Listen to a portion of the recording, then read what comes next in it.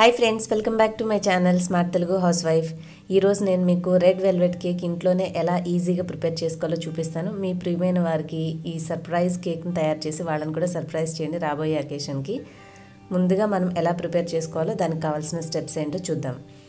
ఒక పెద్ద mixing bowl తీసుకొని దానికి మనం జల్లెడ స్ట్రైనర్ కానీ ఈ విధంగా ఉన్న జల్లెడ కానీ తీసుకొని అందులో ఒక కప్పు మైదా, ఒక కప్పు షుగర్ పౌడర్, ఒక స్పూన్ బేకింగ్ పౌడర్, కొంచెం బేకింగ్ సోడా అంటే వంట సోడా ఇవన్నీ వేసి చక్కగా జల్లించుకోవాలి.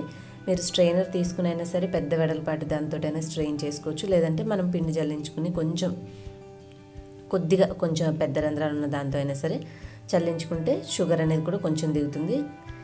ఈ విధంగా మొత్తం పిండిని అంతా కలుపుకొని పక్కన ఉంచుకోవాలి. నెక్స్ట్ ఇంకొక బౌల్లో ఒక కప్పు మిల్క్, మనం పిండి ఏదైతే కప్తో తీసుకున్నామో ఆ కప్పుతోనే తీసుకోవాలండి. మెజర్మెంట్స్ అన్నీ కూడా ఇక్కడ నేను కరెక్ట్గా మిగతా వాటితో తీసుకున్నా కూడా దాని తగ్గ మెజర్మెంట్స్ అన్నీ పక్కన ఉంచుకున్నాను.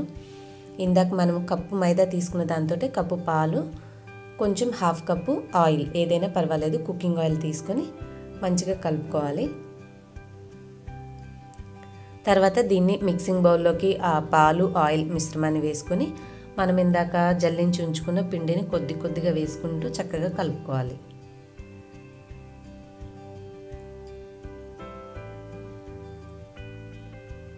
బాగా ఎక్కువగా మిక్స్ చేయకూడదండి. కేక్ చక్కగా ఫ్లఫీగా రావాలంటే కట్ అండ్ ఫోల్డ్ అనే మెథడ్ ఉంటుంది. అంటే మనం ఇట్లాగా రౌండ్గా సర్కిల్ చేస్తూ మధ్యలోకి కట్ చేస్తున్నట్టుగా కొద్దిగా లైట్గా మిశ్రమాన్ని కలుపుకుంటూ ఉంటే మనకి బ్యాటర్ అనేది పర్ఫెక్ట్గా వస్తుంది. మీరు హ్యాండ్ విస్కర్ అయినా కూడా స్మూత్గా హ్యాండిల్ చేయొచ్చు. దీంతో మీకు కన్సిస్టెన్సీ కొంచెం మీరు తీసుకున్న దానికి గట్టిగా అనిపిస్తే కొంచెం పాలు యాడ్ చేసుకుని కరెక్ట్గా ఈ విధంగా వచ్చేలాగా యాడ్ చేసుకోండి. ఇందులో కొంచెం చుక్కలు మనం వెనిలా డ్రాప్స్ వేసుకుంటే స్మెల్ అనేది బాగుంటుంది. మనం ప్రిపేర్ చేసింది రెడ్ వెల్వెట్ కేక్ కదండి, సో దానికి పర్ఫెక్ట్ రెడ్ కలర్ మీకు లిక్విడ్ ఫామ్లో ఉన్న ఫుడ్ కలర్స్ దొరుకుతాయి. అదైతే మంచి థిక్ కలర్ వస్తుంది. మీరు పౌడర్ అయినా సరే మంచి థిక్ రెడ్ కలర్ ఉన్నది తీసుకొని మిక్స్ చేసుకొని ఈ విధంగా బ్యాటర్ని ప్రిపేర్ చేసుకోవాలి. తర్వాత మనం ఇక్కడ కుక్కర్లో కానీ ఓవెన్లో కానీ చేయట్లేదండి, ఇది ప్రాసెస్ ప్యాన్లో చేస్తున్నాం. సో ఇది కూడా పర్వాలేదు, మంచి టేస్టే వస్తుంది. కంపేర్ టు అదర్ మెథడ్స్తో లాగానే మనకి పర్వాలేదు. సో ఇలా ప్రిపేర్ చేసుకోవడానికి ఒక కరెక్ట్ మెజర్మెంట్ కప్ తీసుకోండి. దాని ప్రకారంగానే సమానంగా 3 భాగాలుగా చేసుకోవాలి. మనము ఎక్కువసేపు కాదండి, ఒక 2-3 నిమిషాలు, మ్యాక్సిమం 4 నిమిషాల్లో మనకి ఫినిష్ అయిపోతుంది. ఒక్కొక్కటి టూత్పిక్ చూసి మీరు ఇట్లా ఇన్సర్ట్ చేసి చూసుకోండి. ఏమీ లేకుండా క్లియర్గా ఉంటే ప్రిపేర్ అయిపోయినట్టు. మీరు ఎక్కువసేపు ఉంచారంటే అడుగు భాగం మాడిపోతుంది. కాబట్టి ఒక 2-3 నిమిషాల తర్వాత మీరు చెక్ చేసుకొని వెంటనే తీసేసుకోవాలి. ఇలాగ మిగిలిన రెండింటిని కూడా ప్రిపేర్ చేసేసుకుందాం. లాస్ట్ది కూడా నేను ప్రిపేర్ చేసేస్తున్నాను. మూత పెట్టి మీరు దగ్గరుండి 2 నిమిషాలు అవగానే టూత్పిక్ తోటి చెక్ చేసుకొని 1 నిమిషం అట్లా అవసరమైతే ఉంచేసి జాగ్రత్తగా తీసేసుకోండి. చూడండి, లాస్ట్ది కూడా ప్రిపేర్ అయిపోయింది. ఇప్పుడు మనకు కావాల్సిన 3 లేయర్స్ అనేవి రెడీ అయిపోయినాయి. ఇవి ఇలా ప్రిపేర్ చేయడం వల్ల ఏంటంటే లేయర్స్ పైన మనకి స్మూత్గా ఉన్నాయండి. నేను చేసిన తర్వాత నాకు తెలిసిన పాయింట్ ఏంటంటే వీటిని డైరెక్ట్గా కాకుండా మనం ఒక చిన్న ప్రాసెస్ ఉంది, అది మీకు చెప్పే లోపల మనం విప్పింగ్ క్రీమ్ని కూడా రెడీ చేసేసుకుందాం డెకరేషన్కి. ఇక్కడ నేను తీసుకుంది విప్పింగ్ క్రీమ్ పౌడర్. మీకు దీని యొక్క లింక్ కావాలంటే ప్రోడక్ట్ యొక్క లింక్ డిస్క్రిప్షన్లో ఇస్తాను. మీరు కావాలంటే అమెజాన్లో ఆర్డర్ చేసి తెప్పించుకోవచ్చు. ఎంత పౌడర్ తీసుకుంటే అంత పాలు తీసుకోవాలి. మనం 1 కప్పు పౌడర్ తీసుకుంటే 1 కప్పు పాలు తీసుకొని మిక్స్ చేసుకోవాలి. మీరు విస్కర్తో చేసినా పర్వాలేదు, లేదంటే ఇట్లా బ్లెండర్తో మిక్స్ చేసుకున్నా మనకి చక్కగా క్రీమ్ అనేది రెడీ అయిపోతుంది. మనం పాలు బాగా చల్లగా ఉన్నవి కలుపుకుంటేనే త్వరగా అనేది మనకి క్రీమ్ అనేది రెడీ అయిపోతుంది. ఇప్పుడు మీరు ఏదైనా ఒక పెద్ద ప్లేట్ కానీ మన దగ్గర కేక్ డెకరేట్ చేసే షీట్స్ కానీ ఉంటే మీరు దాని మీద ఇది పెట్టుకొని కొంచెం పంచదార కలిపిన నీళ్ళు, 1-2 స్పూన్లు పంచదారలో కొద్దిగా 1 స్పూన్ వాటర్ కలిపి థిక్గా మీరు షుగర్ సిరప్ తయారు చేసుకోవాలి. దాన్ని మనం ఫస్ట్ ఒక కోటింగ్ మీద అప్లై చేసేసి పైన క్రీమ్ తోటి స్ప్రెడ్ చేసుకోవాలి.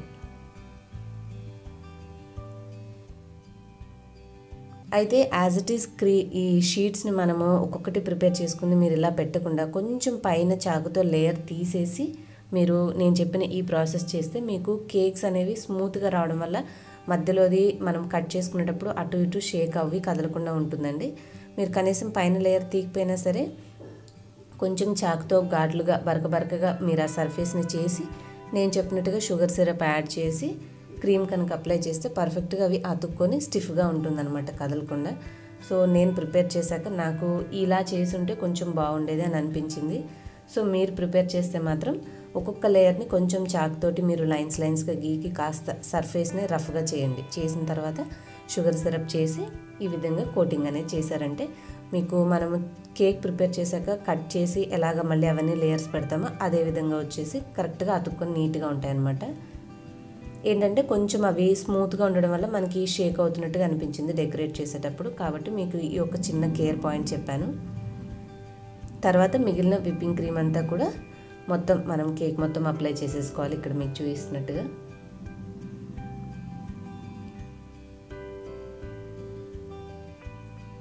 నీట్గా సైడ్స్ మనం పైన అంతా కూడా క్లియర్గా అప్లై చేసుకున్నాక పైపింగ్ బ్యాగ్లో కూడా ఇంకొంచెం తీసుకుని మనకు నచ్చిన డెకరేషన్, పైపింగ్ బ్యాగ్ కూడా చిన్న చిన్న అటాచ్మెంట్స్ డిఫరెంట్ డిజైన్స్ వస్తాయి. సో మీకు నచ్చిన డిజైన్లో కేక్ని డెకరేట్ చేసుకోవచ్చు. ఈ పైపింగ్ బ్యాగ్స్ లింక్ కూడా డిస్క్రిప్షన్ బాక్స్లో ఇవ్వడానికి ట్రై చేస్తానండి. మీకు నేనైతే లోకల్ స్టోర్లో తీసుకున్నాను.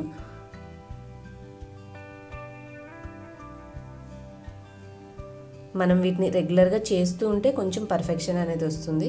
మనం అప్పుడప్పుడు చేస్తూ ఉంటాం కాబట్టి కొంచెం డిజైన్స్ అనేవి రావు. మనం అప్పుడప్పుడు కొద్దిగా ప్రాక్టీస్ అనేది చేస్తూ ఉంటే దీని మీద కేక్ మీద డెకరేషన్ అనేది నేర్చుకున్నామంటే చిన్న చిన్న పార్టీస్కి, ఫంక్షన్స్కి, అకేషన్స్కి మనమే హ్యాపీగా ఇంట్లో ఇట్లా పేస్ట్రీ కేక్స్ చేసుకొని మనం హ్యాపీగా ఎంజాయ్ చేయొచ్చు. బోల్డ్ అని హండ్రెడ్స్ ఆఫ్ రూపీస్ బేకరీలో మనం ఖర్చు పెట్టకుండా ఇంట్లోనే ఈజీగా ప్రిపేర్ చేసుకోవచ్చు హెల్దీగా.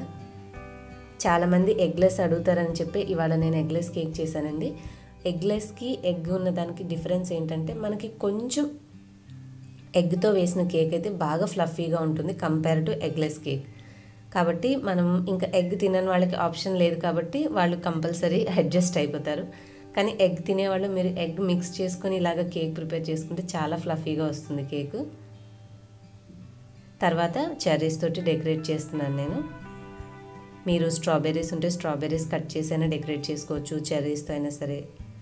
ఈ మధ్యలో ఉన్న క్రమ్స్ ఏంటంటే నేను 3 లేయర్స్ చేసిన తర్వాత మిగిలిన కొంచెం పిండితో చిన్నగా తయారు చేశానండి.